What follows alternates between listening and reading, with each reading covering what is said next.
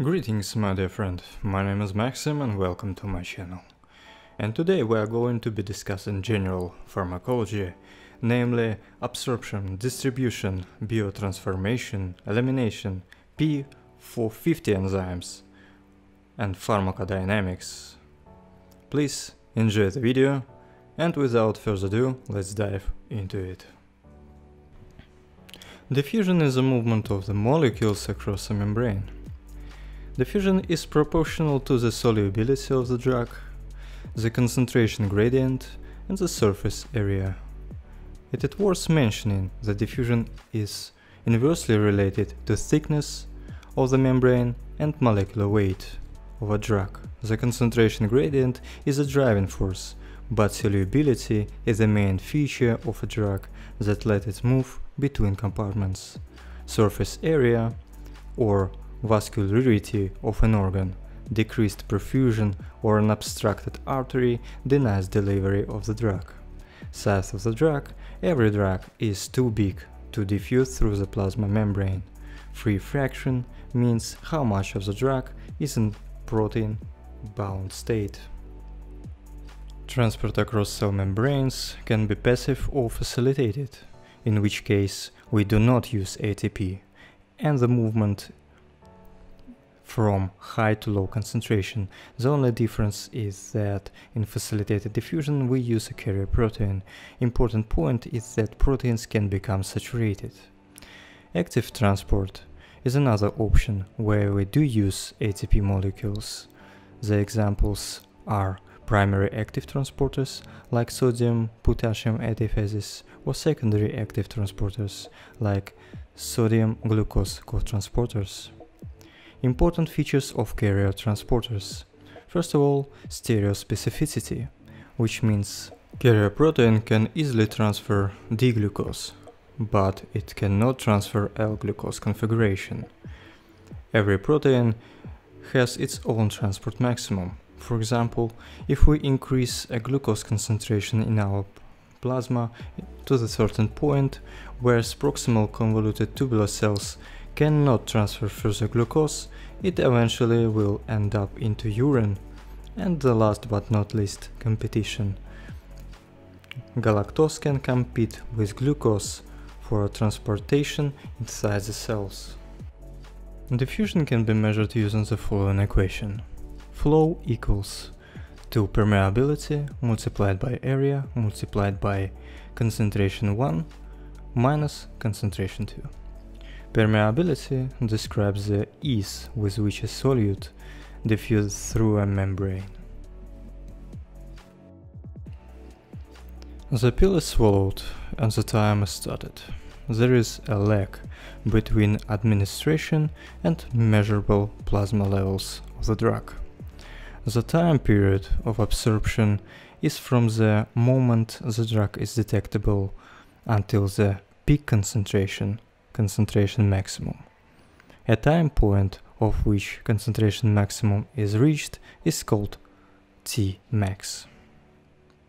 Elimination is from concentration maximum to the moment it becomes undetectable. Minimum effective concentration, MAC, is the duration of action of a single dose. Is defined by the time between when it reaches the MAC on the way up and the time it reaches the MAC on the way down. First path, metabolism. The fact that any drug absorbed anywhere from the stomach to the rectum is absorbed into the portal circulation, goes to the liver before getting to the peripheral veins, which means that the liver processes the drug. Bioavailability is a percentage of drug that reaches circulation relative to the IV dose. Is the relative dose required via a given route of administration to get the same effect as an IV dose?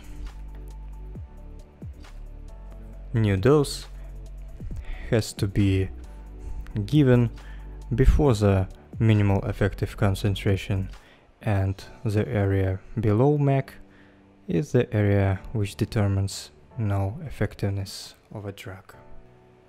Distribution is the movement from the blood to the tissues.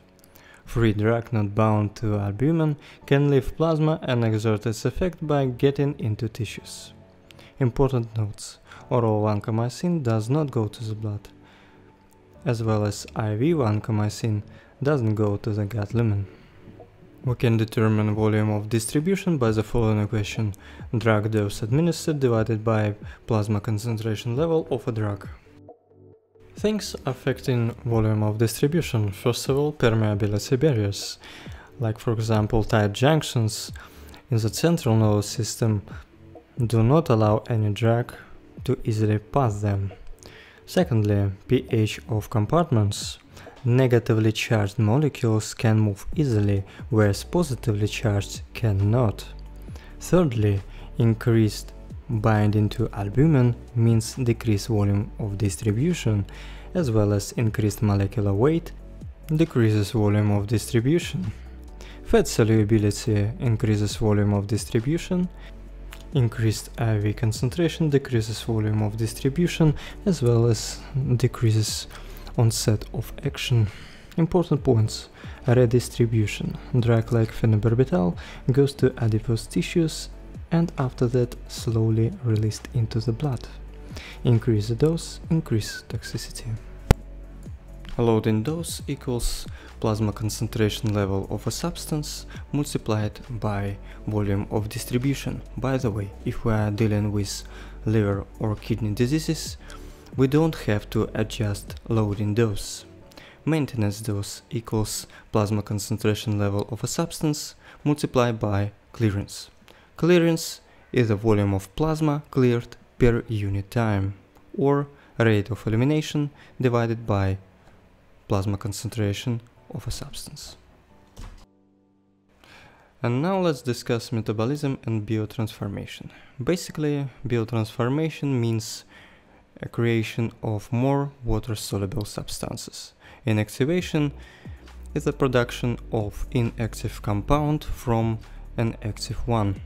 Activation is a conformation from prodrug to an active drug, and alternation is a buildup of toxic metabolites. There are two phases in biotransformation.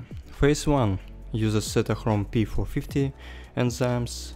It is irreversible alternation at polar groups like hydroxyl, sulfur, amine, carboxyl, and easily eliminated. Overall reaction of hydrolysis. Phase 2 is all about adding large polar compounds. It is reversible, there is no conformational change. Conjugation and glucuronidation, like UTP glucuronyl transferase. Important notes: cytochrome P450 enzymes are inhibited by acute alcohol consumption, but in chronic state, liver actually induces P450 enzymes, which means increase processing of drugs. There are inducers and inhibitors of P450 enzymes.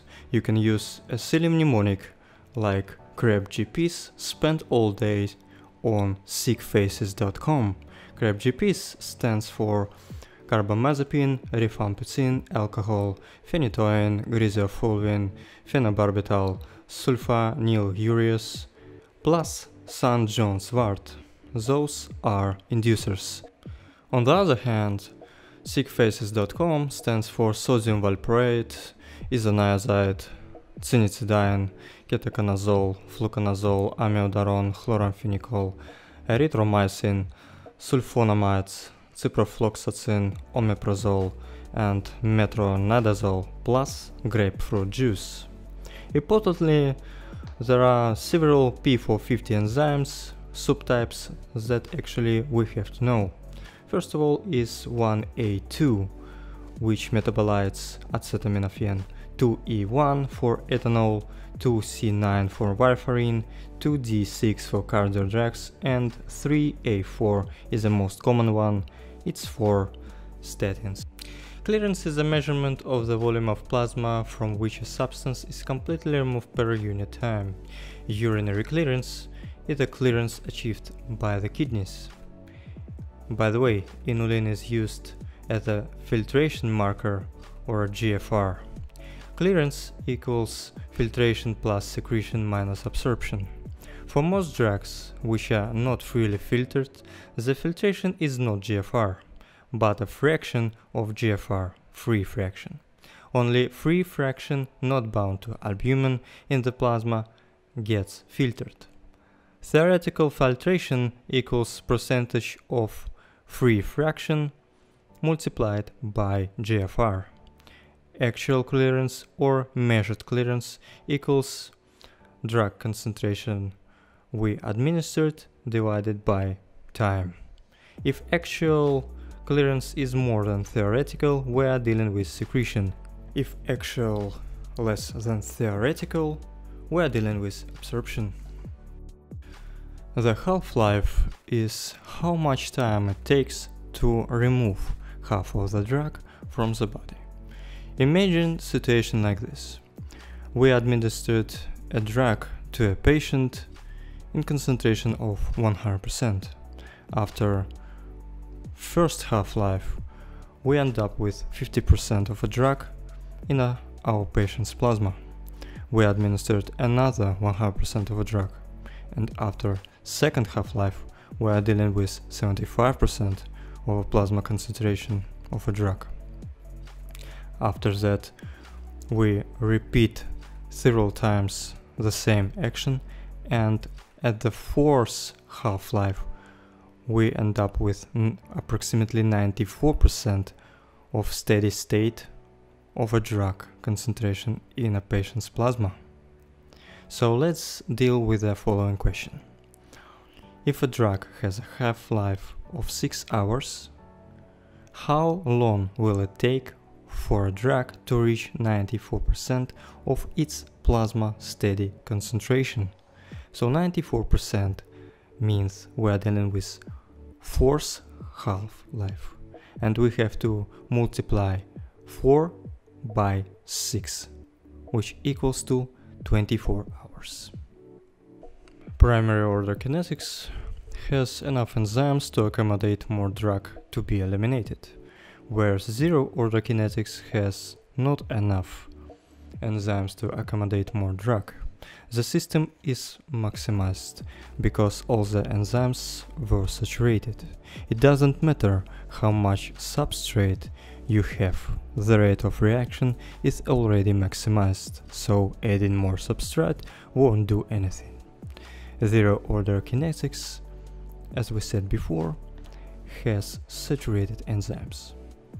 It is usually responsible for toxins accumulation and dealing with alcohol, aspirin and phenytoin. There is no steady state and variable half-life.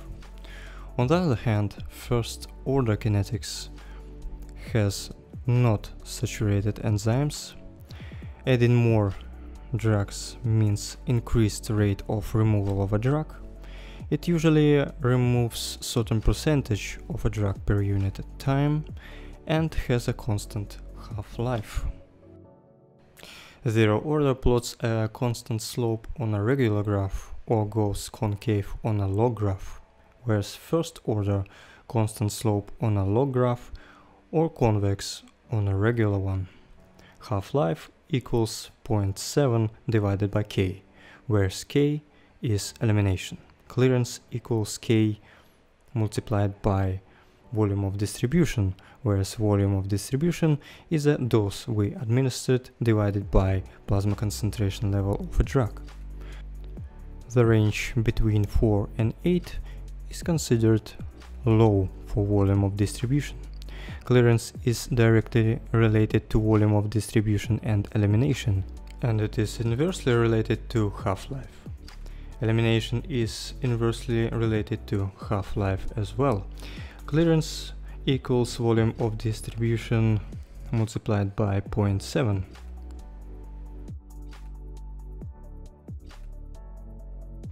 G-protein coupled receptors. For example, epinephrine activates beta-1 adrenergic receptors, which leads to G-stimulatory protein activation. G-stimulatory protein, by the way, consists of alpha, beta and gamma subunits. Alpha subunit detaches from beta and gamma after GTP activation and leads to excitation of adenylate cyclase, which is responsible for conversion of cyclic AMP from ATP, and final activation of protein kinase A, which phosphorylate calcium channels and leads to a massive influx of calcium inside the cell. Vice versa, acylcholine can activate muscarinic receptor type 2, which coupled with G inhibitory protein.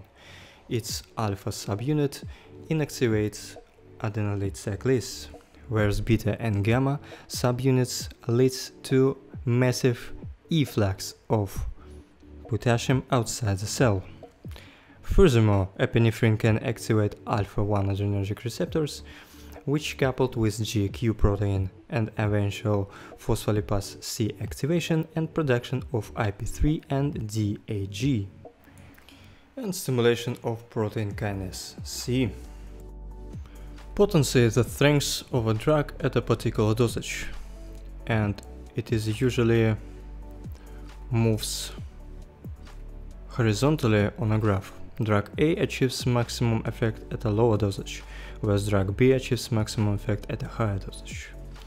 Efficacy is the maximum effect that can be achieved by a drug, and it moves vertically. The higher it is, the more efficacy.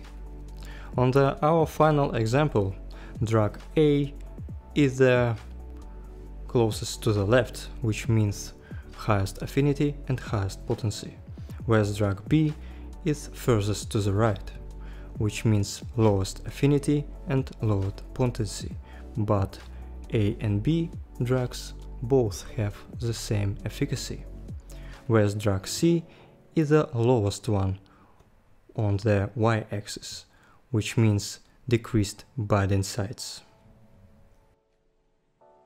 And finally, competitive inhibitors binds to active site of enzyme, effectively decrease affinity of the enzyme for the substrate. These sorts of inhibitors are reversible and can be outcompeted if more substrate is added. We can get back to normal Vmax. Non-competitive inhibitors binds irreversibly to the enzyme and a site that is not the active binding site. It's referred to as allosteric. Enzyme's amount decreases, thus Vmax decreases. Activators raise the amount of enzymes or upregulation of their function. Well, this is all what I have for you today. If you found this lecture helpful, please leave a like, comment down in the comment section and subscribe to the channel. I wish you a very lovely day and see you guys in the next lecture. Goodbye.